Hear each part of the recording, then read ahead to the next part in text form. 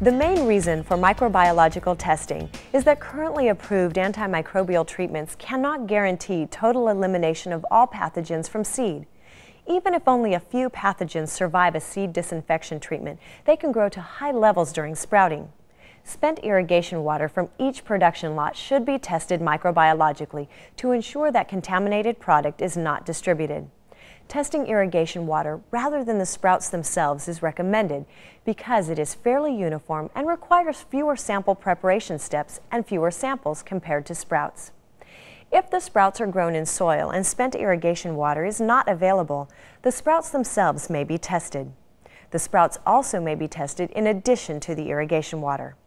It is possible to obtain test results before shipping product without losing product shelf life, because testing for pathogens can be done with irrigation water as early as 48 hours into what is generally a 3 to 5 day growing period.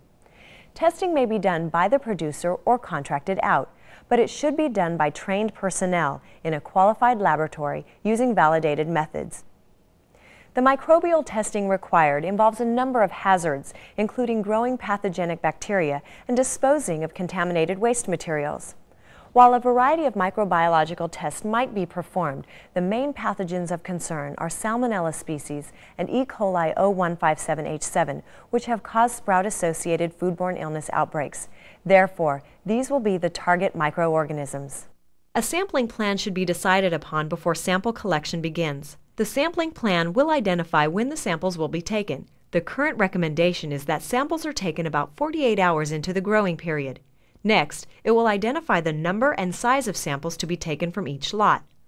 A lot is defined as sprouts from a single lot of seed that were planted at the same time in a single growing unit, meaning a single drum or rack of trays. A lot number reflects the seed used and the production date and time. Careful record keeping will help minimize product loss in the event that a microtest is positive. Pooling, or combining samples from different lots, will make the interpretation of the results more difficult. If a positive sample is found, all lots represented by the pooled sample should be discarded or held for further testing. Further, pooling may dilute pathogens, if present, to a level where they may not be detected. The sampling plan should also state what test method will be used for each target microorganism. Sample collection should be done by personnel that have been trained to collect representative samples aseptically. A representative sample is one that accurately represents the whole lot.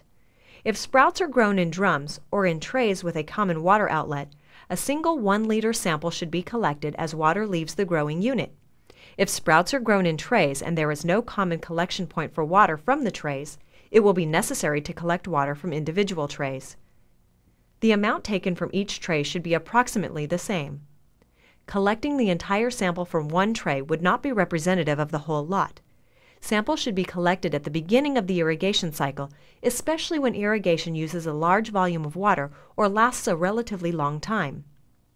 Aseptic sample collection means that the procedures are designed to avoid introducing microorganisms from the hands, sample containers, air, or anything except the sample itself. Aseptic procedures are critical to avoid contamination of the sample during sample collection, storage, and transportation. Equipment used to collect samples should be clean and sterile.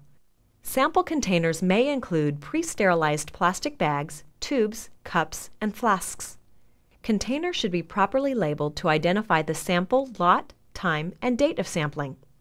Sample collectors should wear a clean lab coat, gloves, and hair covering in order to prevent contamination of the sample by the collector. Any sampling instruments, such as cups or tongs, should be protected from contamination before and during use, and used only once so that each sample is taken with a fresh, sterile utensil.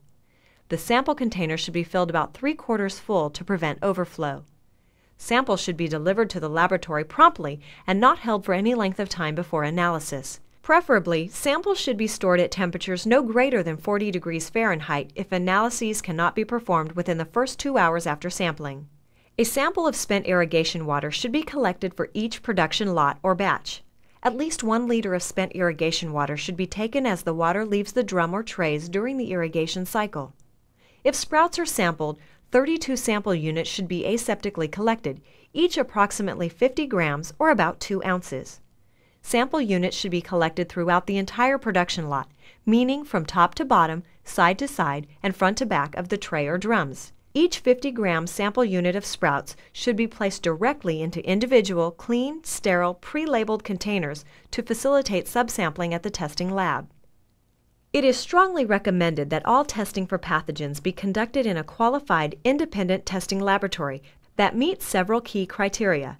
As mentioned earlier, such a laboratory should be physically separated from the sprouting facility to prevent cross-contamination of the sprouts from test materials.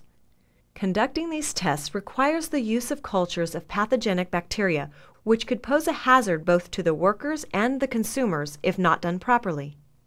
The laboratory should be staffed by personnel with training and experience in analytical microbiology techniques and handling of pathogens.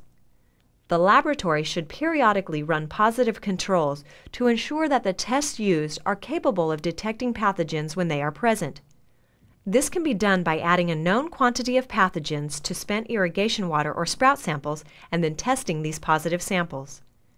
The laboratory should have proper equipment and a demonstrated quality management system, including appropriate record keeping and documentation. If testing is done by the sprout grower, then the facilities, personnel, and laboratory management system should also meet all of these criteria. Recommended sampling and testing procedures are described in more detail in the FDA guidance document, Sampling and Microbial Testing of Spent Irrigation Water During Sprout Production, which is included in the written material supporting this video. The procedures were chosen to obtain results as simply and quickly as possible and provide evidence for the presence or absence of Salmonella and E. coli 0157H7. The test kits identified in the FDA guidance document are approved by the Association of Official Analytical Chemists International as screening tests or have been used in the past by FDA. If other methods are used, these alternative methods should also be validated or scientifically proven to give accurate results for this particular application. If chemical intervention treatments are applied to irrigation waters, and note that currently none are sanctioned for use by regulatory agencies, then appropriate neutralization techniques, such as use of DE broth, should be included as part of the testing protocol. The rapid test kits described in the FDA guidance document all require use of an overnight enrichment step to promote growth of the target pathogen to detectable levels. These test kits cannot be used without this enrichment step to detect pathogens in irrigation water or sprouts. The testing procedures recommended by FDA were chosen to obtain results on the presence or absence of Salmonella and E. coli 0157H7 as quickly and simply as possible. They are screening tests. If the results are negative, these results are assumed to be correct. If the result is positive, however, it should be assumed that the product may be contaminated and further action is necessary. The grower should decide on an action plan for dealing with positive results before a positive is found. Two options exist. The grower should either accept the results of the screening test as true and discard the sprouts from the suspect lot or lots immediately, or ask the testing laboratory to run confirmatory tests and destroy the batch only if the confirmatory tests are also positive for the presence of the pathogen. The product should be held while confirmatory testing is completed. Product with a positive screening test should not be shipped until confirmatory testing has been completed. Rapid test kits are for screening only. Procedures from the FDA Bacteriological Analytical Manual, known as BAM, should be used to confirm positive results from the screening tests. When deciding whether to do confirmatory tests, remember that the extra time required will shorten the shelf life of the sprouts, even if the confirmatory tests are negative. When a batch of sprouts is considered to be contaminated with a pathogen, the seed lot used to produce the sprouts and any other sprout production lots that were made from the same seed lot also may be contaminated and should be discarded. In addition, all equipment that has come in contact with the contaminated sprouts should be thoroughly cleaned and sanitized. The tests for pathogenic microorganisms as described previously may be conducted to screen incoming seeds. Other microbiological tests on seeds may be conducted as microbial indicators of quality. This activity is very often performed by the seed supplier or distributor, and not necessarily by the sprout grower, unless the grower wishes to include it as a further verification activity. Such testing may be written as a specification in the contract to purchase seeds. The effectiveness of testing seeds for pathogens is increased by growing sprouts from a representative portion of seeds from each lot and testing according to the methods described in the guidance document. However, it is difficult to find pathogens in seed, and negative test results for a seed lot cannot guarantee that the seed is free of pathogens. Tests may also be done to monitor the hygiene and sanitation of the sprout production environment, particularly the effectiveness of pre-operational sanitation of food contact surfaces and non-food contact surfaces such as floors, walls, and drains. Indicator organisms such as generic E. coli and total Enterobacteriaceae, or possibly the coliform group, may be sought for this purpose. Another type of test may be used to assess the general cleanliness of the facility and equipment surfaces using a technique known as ATP bioluminescence. Microbial testing may also be performed to monitor the hygiene and microbiological quality of in-process product, sprouts at different stages of growth, or irrigation waters, by testing for generic E. coli. Such monitoring activities are useful to identify trends in the quality of raw material and to assess the cleanliness, sanitation, and hygiene of the production environment. Results of such monitoring can be used to plan for improvements in effectiveness of quality and/or sanitation controls. Additional information is included in the accompanying handouts.